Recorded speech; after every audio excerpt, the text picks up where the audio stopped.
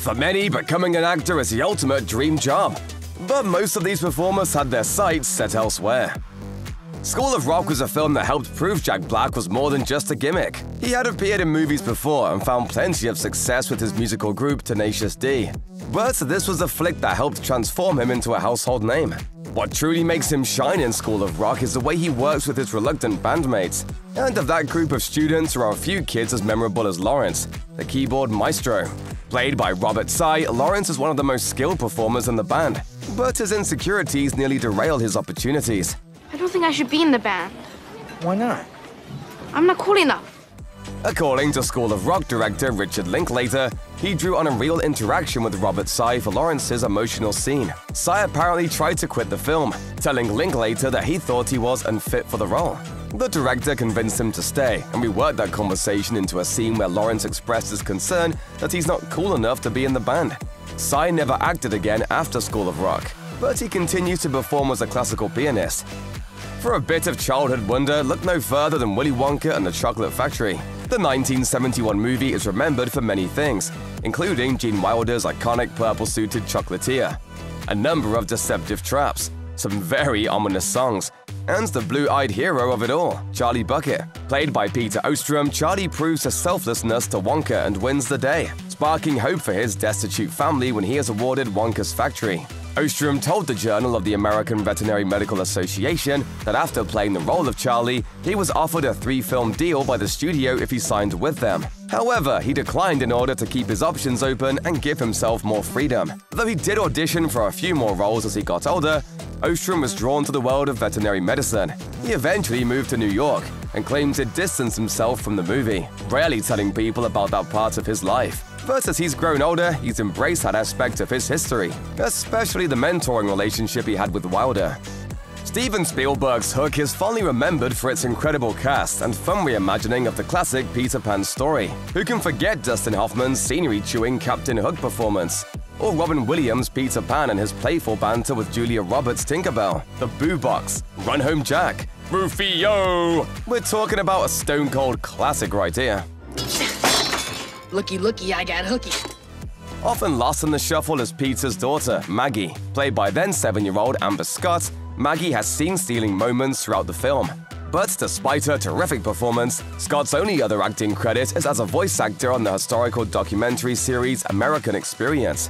Scott seemingly went on to a normal life as she grew older, attending Trinity College and getting her degree. She eventually updated her headshot on IMDb and received a producer credit for the short film Cannonball.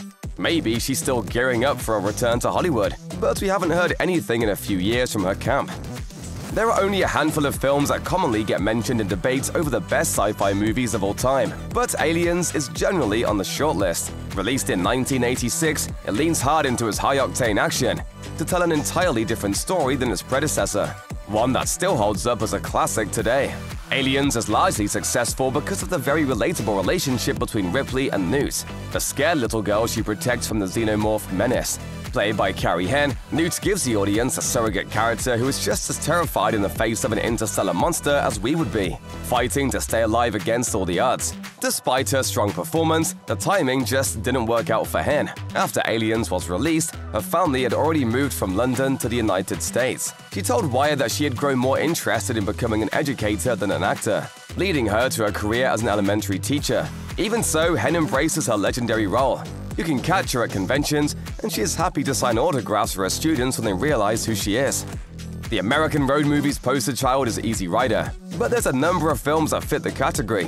One that often flies under the radar is Two Lane Blacktop, a minimalistic film about a duo of road racers who flit across the country in their Chevy 150. Singer-songwriter James Taylor and Beach Boys drummer Dennis Wilson play the lead roles. And while Taylor has since done sporadic acting in his career, Wilson only made this one appearance on film. Wilson may have been primed for a successful career as both a musician and an actor, but one unlucky encounter seemed to derail his life.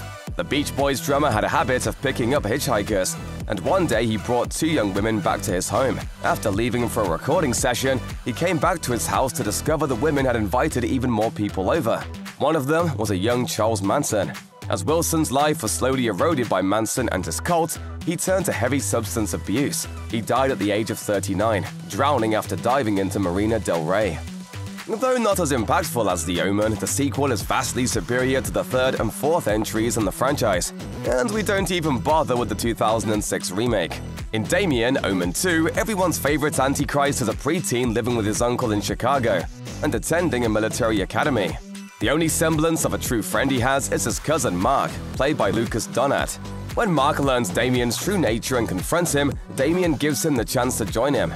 Mark refuses, and Damien kills his cousin in order to protect his secret. After leaving the acting profession, Donat became a prolific advertising executive for Tiny Rebellion, a firm that won the 2014 Small Agency Award from Ad Age. Donat has been praised for his disruptive approach and for helping to spearhead the marketing campaigns for companies like LegalZoom and eHarmony.